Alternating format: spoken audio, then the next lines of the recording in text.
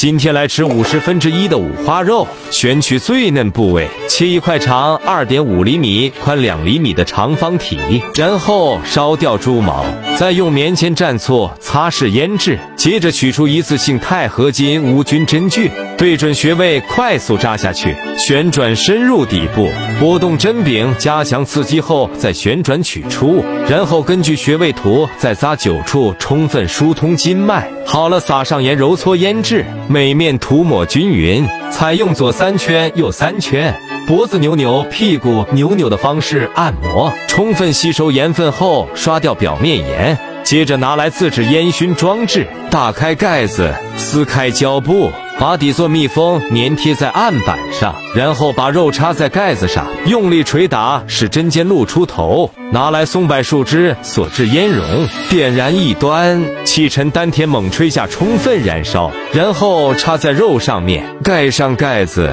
调节出风口至最大进气量，在松柏的香味中烟熏1800秒，让肉充分吸收香气。精确控制时间，取出腊肉，擦去烟灰，最后高温消毒下刀具。接着把烟熏腊肉按0.5厘米厚度切4片，又到奢侈又优雅的环节了。在 romaine lettuce 上摆上腊肉片，些许椒盐，法国 whiz。好了，宝子们，请与我一起享用吧。Mocha Boca。